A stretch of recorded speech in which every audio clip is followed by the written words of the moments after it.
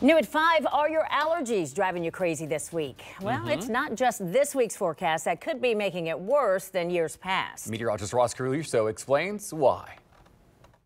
Spring is here, which means warmer weather, showers and storms, and the seasonal sniffles. What we're seeing now is that the pollen counts are starting earlier, so in February. Dr. Guido Patel is a certified board allergist for Premier Allergy and Asthma here in Central Ohio, and she says that seasonal allergies are starting earlier and even getting worse. There's more carbon dioxide, plants are thriving, so there's an overall increase in the amount of pollen. So about 20% increase in pollen that we've seen, and then the high pollen count days are about 20 days longer than what they were previously also.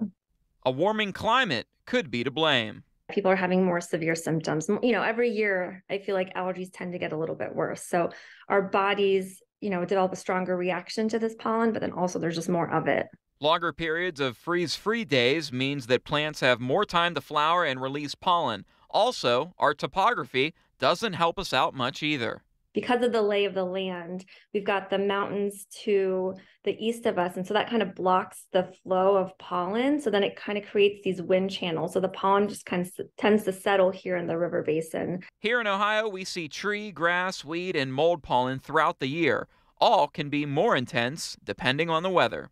The pollen tends to travel further on those dry, windy days. And so when we have the cold weather or we have the moisture in the air, that kind of slows down the pollen so it's not spreading as far. Dr. Patel says to be proactive when it comes to allergies and to get tested if you think you have seasonal allergies. If you are wondering if you have allergies, if you feel like there's some seasonality to your symptoms, or you're otherwise feeling fine, you just have a runny nose, or you wake up with itchy, watery eyes, I think testing is helpful just so you can kind of confirm if you do have allergies or not. And it is that time of the year, as we like to call the pollening, when we finally escaped winter.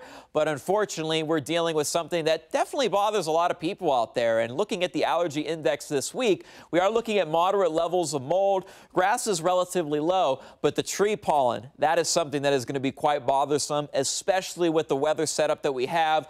Warm, sunny, and some breezy winds to end the week definitely will be heightening the pollen count throughout the week.